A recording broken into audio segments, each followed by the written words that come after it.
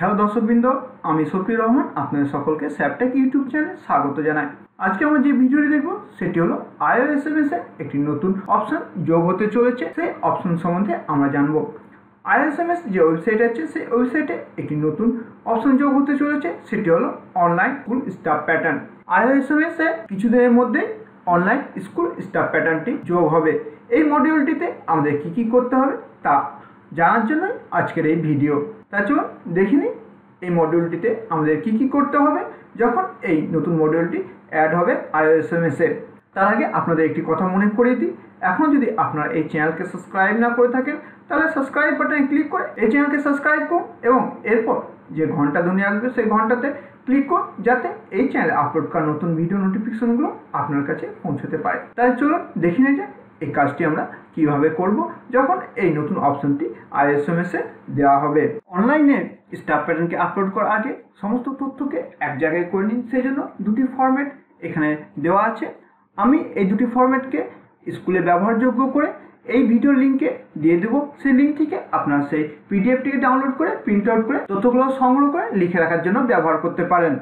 তাই চলুন এখানে দুটি টেবিল আমরা ব্যবহার করব, টেবিল 1 এবং টেবিল 2। সবথেকে প্রথমে থাকবে স্যাংশন মেমোরিয়াল, অর্থাৎ যেসব পোস্টগুলো আমাদের স্কুলে স্যাংশন হয়েছে সেই স্যাংশন মেমোগুলো এখানে পরপর দেওয়া থাকবে এবং সেই সঙ্গে দেওয়া থাকবে সেই স্যাংশন মেমোতে কী প্রকারের পোস্ট স্যাংশন হয়েছে তার তথ্য। HM নর্মাল সেকশন বা HS সেকশনে কটি পোস্ট স্যাংশন হয়েছে তার সংখ্যা এখানে আমরা দিব। একইভাবে নন টিচিংয়ের ক্ষেত্রেও তাই, কটি পোস্ট স্যাংশন হয়েছে সেই মেমোতে সেই সংখ্যাটি আমরা দেব। 1980-র আগে কিছু পোস্ট স্যাংশন মেমো আছে যেখানে অনেকগুলি করে পোস্ট একসঙ্গে স্যাংশন করা হয়েছে, কিন্তু সেখানে উল্লেখ নেই যে পোস্টগুলো স্যাংশন করা হচ্ছে সেগুলো কী প্রকারের পোস্ট। সেক্ষেত্রে ধরে নিতে হবে একটি পোস্ট HM এর জন্য এবং বাকি পোস্টগুলো সবই নর্মাল সেকশনে। মনে করুন সেরকমই একটি মেমো উদাহরণ হিসেবে দেখাচ্ছি। মেমো 2 তার একটি ডেট থাকবে, ডেট দেওয়া হলো। এবার মনে করুন সেক্ষেত্রে 12টি পোস্ট একসঙ্গে স্যাংশন করা হয়েছে, তাহলে HM এর জন্য একটি পোস্ট এবং বাকি 11টি পোস্ট হবে নর্মাল সেকশনে। টোটাল হয়ে যাবে 12টি পোস্ট।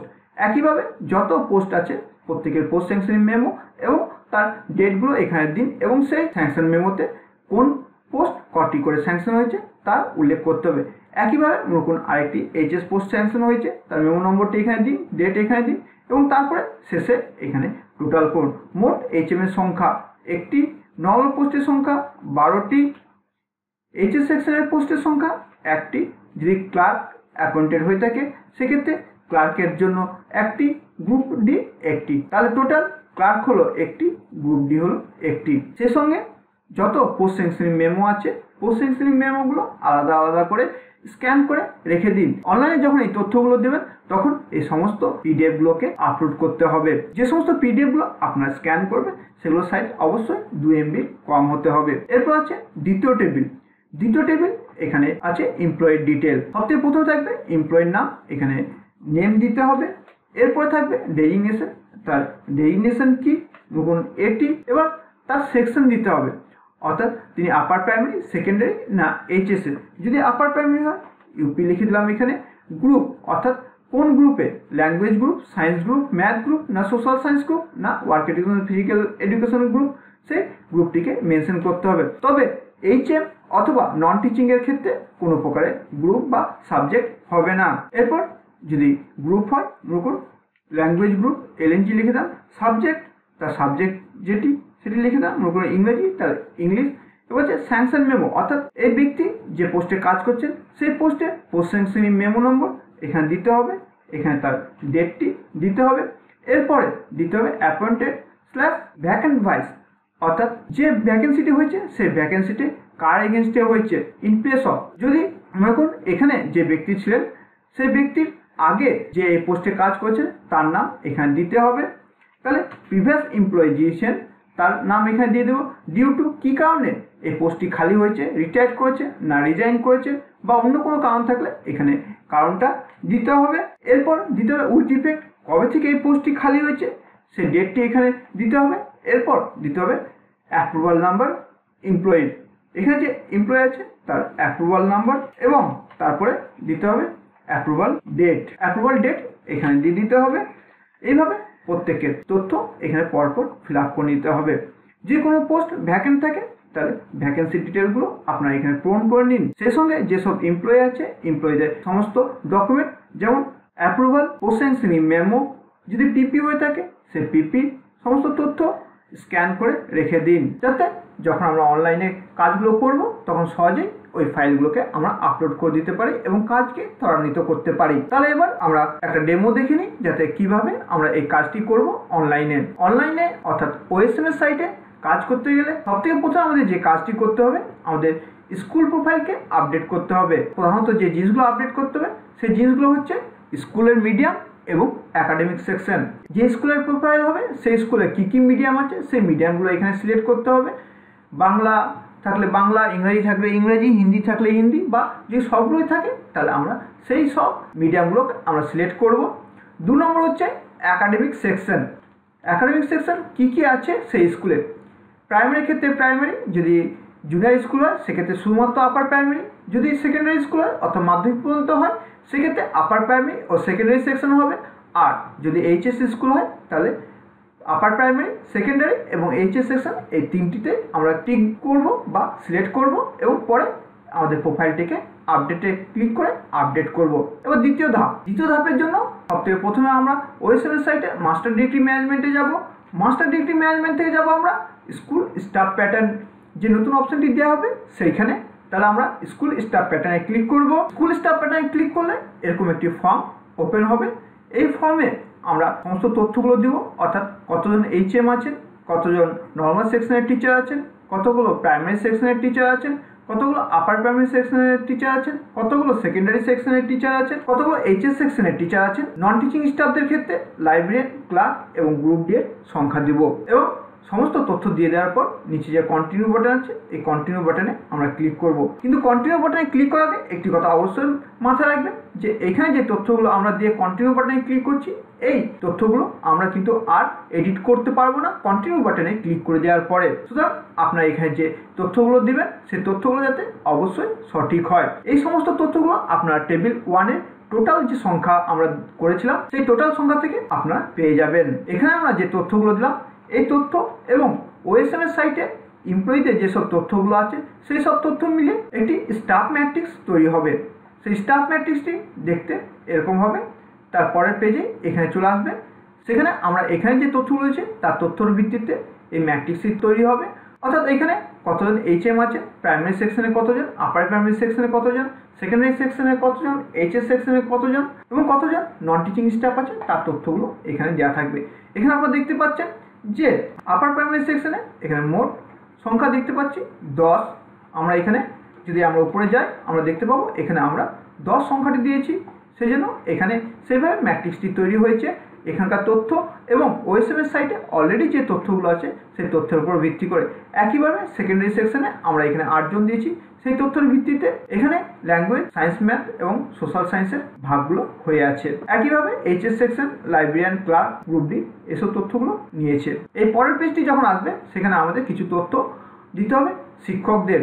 শুধুমাত্র এখানে টিচিং স্টাফ যারা থাকবেন তাদেরই তথ্য আমাদের দিতে হবে, অর্থাৎ একাডেমিক সেকশন, একাডেমিক গ্রুপ এবং সাবজেক্ট এবং মিডিয়াম এই তথ্যগুলো আমাদের এখানে দিতে হবে। এইচএম এবং নন টিচিংয়ের ক্ষেত্রে আমরা দেখব যে শেষে যে সাবমিট বাটন আছে সেই সাবমিট বাটনটা ডিঅ্যাক্টিভেট থাকবে, অর্থাৎ তাদের জন্য কোনো প্রকারে আপডেট করতে হবে না। এছাড়া যারা এইচএস সেকশনের টিচার হবে তাদের কোনো প্রকারের একাডেমিক গ্রুপ হবে না, শুধুমাত্র সাবজেক্ট কোন সাবজেক্ট সেই সাবজেক্টটি আমাদের সিলেক্ট করতে হবে এবং মিডিয়াম এবং তারপরে সেটিকে আপডেট করতে হবে। যেমন এখানে আমরা দেখতে পাচ্ছেন প্রথম যে শিক্ষক আছেন তার ক্ষেত্রে আমরা একাডেমিক সেকশন আপার প্রাইমারি করেছি। এখানে আপনারা 3টি অপশন পাবেন, আপার প্রাইমারি, সেকেন্ডারি এবং এইচএস। এই 3টি সেকশন পাবেন। এই 3টি সেকশন থেকে একটি সেকশন সিলেক্ট করে নেবেন যেটি তার অ্যাপ্রুভাল লেখা আছে সেই হিসাবে এখানে আমরা এখানে দিয়ে দেবো আপার প্রাইমারি বা সেকেন্ডারি কিংবা এইচএস। এরপরে একাডেমিক গ্রুপ হচ্ছে language, science and math, social science আর হচ্ছে ওয়ার্ক এডুকেশন এবং ফিজিক্যাল এডুকেশন। এবার আরেকটি কথা বলে দিই যে ওয়ার্ক এডুকেশন এবং ফিজিক্যাল এডুকেশন আমরা সিলেক্ট করতে পারবো শুধুমাত্র যারা আপার প্রাইমারি সেকশন আছে তাদের জন্য, অন্য কারোর জন্য নয়। অর্থাৎ সেকেন্ডারি কিংবা এইচএস সেকশনের জন্য আমরা ওয়ার্ক এডুকেশন এবং ফিজিক্যাল এডুকেশন গ্রুপ সিলেক্ট করতে পারবো না। এরপরে সিলেক্ট করব কোন সাবজেক্ট পড়া।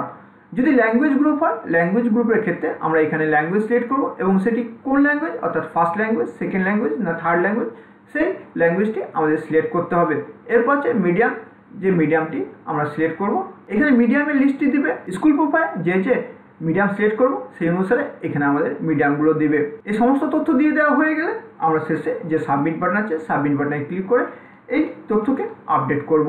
এবারে প্রত্যেকটি টিচিং স্টাফের তথ্যকে আপডেট করতে হবে এবং শেষে যে সাবমিট বাটন আছে সেই সাবমিট বাটনে ক্লিক করতে হবে এবং সমস্ত তথ্য দিয়ে দেওয়ার পর এবং সমস্ত তথ্যকে সাবমিট করে দেওয়ার পরে নিচে একটি কন্টিনিউ বাটন আসবে। এই কন্টিনিউ বাটনে ক্লিক করতে হবে। কন্টিনিউ বাটনে ক্লিক করার পরে আবার একটি পেজ ওপেন হবে। সেখানে সব এমপ্লয়ি ডিটেল এবং ভ্যাকেন্সি ডিটেলগুলো দেওয়া থাকবে, যেগুলো আমরা আগে দিয়েছি তার উপর ভিত্তি করে এই সমস্ত তথ্যগুলো আমাদের দেখাবে। এটি অনেকটি চওড়া, তাই এখানে দুটি ভাগে ভাগ করে দেওয়া হয়েছে, পার্ট এ অর্থাৎ বাঁ দিকের ভাগ এবং পার্ট বি হচ্ছে ডান দিকের ভাগ। এখানে যে আপনার স্লাইডার দিয়ে সেই স্লাইডারটা ডান দিকে করলে পরে আমরা এই অংশটি দেখতে পাবো। এই অংশতে কতগুলো ডিটেল আমাদেরকে ফিল আপ করতে হবে, সেটা হচ্ছে স্যাংশন ডিটেল এবং ভ্যাকেন্সি ভাইস অ্যাপ্রুভাল মেমো এবং তারপরে তার এগেনস্টে আমরা কি কি অ্যাকশন নেব সেটা এখানে দেওয়া থাকবে। সবথেকে প্রথমে যেটা হচ্ছে স্যাংশন ডিটেল, এখানে যে পোস্টটিতে তিনি কাজ করছেন সেই পোস্টটি কবে স্যাংশন হয়েছে সেই তথ্য এখানে দিতে হবে। এরপরে সেই মেমো ডেটটি এখানে দিতে হবে। ইন প্লেস অফ, অর্থাৎ তিনি যার জায়গাতে এখন কাজ করছেন অর্থাৎ প্রিভিয়াস যে এমপ্লয়ি ছিলেন তার নাম এখানে দিতে হবে। এরপর যে পিপি হয়েছিল সেই পিপির ডিটেলগুলো এখানে দিতে হবে, অর্থাৎ যে মেমোতে এই ভ্যাকেন্সিটি ক্রিয়েট হয়েছিল সেই মেমো নম্বর এবং ডেট এখানে দিতে হবে। তারপরে স্ট্যাটাস দিতে হবে, এই পোস্টের স্ট্যাটাস কি সেই অনুসারে এখান থেকে স্ট্যাটাস সিলেক্ট করে স্ট্যাটাস দিতে হবে এবং কবে থেকে এই ভ্যাকেন্সিটি ক্রিয়েট হয়েছিল তার ডেটটি এখানে দিতে হবে। যখন ডেট সিলেক্ট করবেন তখন এখানে ক্লিক করলে একটি ক্যালেন্ডার ওপেন হবে, সেই ক্যালেন্ডার থেকে আপনারা ডেট সিলেক্ট করে এখানে যে ফিল্ডটি আছে সেই ফিল্ডটি পূরণ করবেন। তারপরে আপনারা এখানে তিনটি পরপর বাটন পাবেন। এখানে প্রথম বাটন আছে রিসেট। রিসেট করলে এখানে যেসব তথ্যগুলো আপনারা দিয়েছেন সেই তথ্যগুলো সব ব্ল্যাঙ্ক হয়ে যাবে। দ্বিতীয় অপশনটি হচ্ছে save as draft. Save age ড্রাফটে click করলে এখানে যে তথ্যগুলো থাকবে সেগুলো টেম্পোরারিভাবে সেভ হয়ে থাকবে যতক্ষণ না আপনি ফাইনালাইজ করছেন তার আগে পর্যন্ত। এখানে সেভ এজ ড্রাফট করে দেওয়ার পরে আপনার যদি মনে হয় কোনো তথ্য এখানে ভুল দেওয়া হয়ে গেছে সেক্ষেত্রে আপনারা সেই তথ্যগুলোকে এখানে পরিবর্তন করে দিবেন এবং তারপরে সেভ এজ ড্রাফট করবেন। তথ্যগুলো সেভ হয়ে থাকবে। পরবর্তী সময়ে যখন আপনি আবার ওপেন করবেন সেক্ষেত্রেও এই তথ্যগুলো আপনি দেখতে পাবেন। এরপরে আছে ফাইনালাইজ বাটন। এই ফাইনালাইজ বাটনে ক্লিক করলে এই সমস্ত তথ্য ফাইনালাইজ হয়ে যাবে। একবার ফাইনালাইজ বাটনে ক্লিক করে ফাইনালাইজ হয়ে গেলে আর কিন্তু HYN থেকে আর সেই এমপ্লয়ির কোনো তথ্যকে আমরা পরিবর্তন করতে পারবো না বা এডিট করতে পারবো না। সেই জন্য প্রথমে সব তথ্যকে দিয়ে দিন, সেভ ড্রাফট করে নিন এবং সেই তথ্যগুলোকে ক্রস চেক করে নিন। ক্রস চেক করার পরে প্রত্যেককে ফাইনালাইজ করুন। সমস্ত তথ্য ফাইনালাইজ হয়ে যাওয়ার পরে নিচে আপনার একটি কন্টিনিউ বাটন পাবেন। এই কন্টিনিউ বাটনে ক্লিক করলে সমস্ত যে তথ্য আমরা এতক্ষণ দিয়েছি সমস্ত তথ্য ফাইনালাইজ হয়ে যাবে এবং তারপরে একটি ফর্ম জেনারেট হবে, যে ফর্মটিতে আমাদের প্রত্যেকটি এমপ্লয়ির যে তথ্যগুলো আছে সেই তথ্যগুলো আপলোড করতে হবে, যেমন approval memo number, sanction memo number অথবা vacant vice approval memo number অথবা দুটোই আমরা এখানে আপলোড করতে পারবো। যেসব তথ্য আমরা দিয়েছি তার এগেনস্টে আমাদের ডকুমেন্টগুলো আপলোড করতে হবে। সেই জন্য প্রত্যেকটি এমপ্লয়ির পাশে একটি আপলোড বাটন আছে। আপলোড বাটনে ক্লিক করলে নিচে মতো একটি পেজ ওপেন হবে। এখানে আমরা পাবো ব্রাউজ অপশন। এই ব্রাউজ অপশনে ক্লিক করে যে পিডিএফ ফাইলটি আমরা তৈরি করেছি সেই পিডিএফ ফাইলটিকে এখানে অ্যাটাচ করতে হবে। এবার আমরা এই পিডিএফ ফাইলে কি কি দিব? এই পিডিএফ ফাইলে আমরা দেব approval memo of the employee approval memo number, তার সাথে দেব স্যাংশন মেমো অর্থাৎ পোস্ট স্যাংশনিং মেমো অথবা ভ্যাকেন্ট ভাইস অ্যাপ্রুভাল মেমো অথবা দুটোই, অথবা যেটি আমরা পাবো সেটি আমরা এখানে আপলোড করব। এছাড়াও যেসব পোস্টগুলো ভ্যাকেন্ট আছে সেসব ভ্যাকেন্টের ক্ষেত্রে ইস্যুড পিপি অর্থাৎ যেসব পিপি ইস্যু হয়েছে সেগুলো আপলোড করবে। এরপরে সমস্ত তথ্যগুলো সবার পরপর আপলোড করে দেবেন। আপলোড করার পর ফাইনালাইজ বাটনে ক্লিক করবেন। এবার দেখা গেল যে এখানে জেনারেটেড যে ভ্যাকেন্সির সেকশন, গ্রুপ বা সাবজেক্টের সঙ্গে আপনি যে পিপি পেয়েছেন সেই পিপি মিলছে না বা অমিল রয়েছে। সেক্ষেত্রে এখানে আরেকটি অপশন রয়েছে, সেটি হচ্ছে upload comment of HY। Upload comment of HY এইটি ব্যবহার করা হবে যখন এখানে সিস্টেমে যে ভ্যাকেন্সি জেনারেট করবে বা যে পোস্টগুলো জেনারেট হচ্ছে সেই পোস্টগুলোর সঙ্গে সেকশন, গ্রুপ বা সাবজেক্টের বা অন্য কোনো রকমের অমিল থাকলে তা স্কুলের লেটার হেডে সমস্ত তথ্য দিয়ে স্ক্যান করে এখানে upload comment of HY upload করবেন। তাহলে এখানে সমস্ত যে তথ্যগুলো আছে সেই তথ্যগুলো দেওয়া পূরণ হয়ে যাবে এবং তারপরে এখানে আমাদের স্টাফ প্যাটার্নটি ওপেন হয়ে যাবে। সমস্ত তথ্যকে ফাইনালাইজ করে দেওয়ার পর যে স্টাফ প্যাটার্ন, সেই স্টাফ প্যাটার্ন আমাদের তৈরি হয়ে গেছে। এখানে দেখতে পাচ্ছেন আপনারা পুরো স্টাফ প্যাটার্ন আপনার স্কুলে তৈরি হয়ে গেছে। এখানে একটি অপশন পাবেন ডাউনলোড পিডিএফ। ডাউনলোড পিডিএফে ক্লিক করে এখানে যে আপনারা স্টাফ প্যাটার্নটি দেখতে পাচ্ছেন সেই স্টাফ প্যাটার্নটিকে আপনারা ডাউনলোড করে নিতে পারেন এবং প্রিন্ট করতে পারেন। আশা করি এই ভিডিওর মাধ্যমে আপনারা বুঝতে পেরেছেন কিভাবে স্টাফ প্যাটার্নকে OSMS সাইটে আপলোড করতে হয়। আশা করি এই ভিডিও আপনাদের ভালো লাগবে। যদি এই ভিডিও আপনাদের ভালো লাগে তাহলে অবশ্যই এই ভিডিওকে লাইক করুন এবং এই চ্যানেলকে অবশ্যই সাবস্ক্রাইব করুন। আর কোনো প্রশ্ন, কোনো সাজেশন বা কোনো ফিডব্যাক থাকলে অবশ্যই কমেন্ট বক্সে কমেন্ট করে জানান। আর এতক্ষণ আমার সঙ্গে থাকার জন্য অসংখ্য ধন্যবাদ।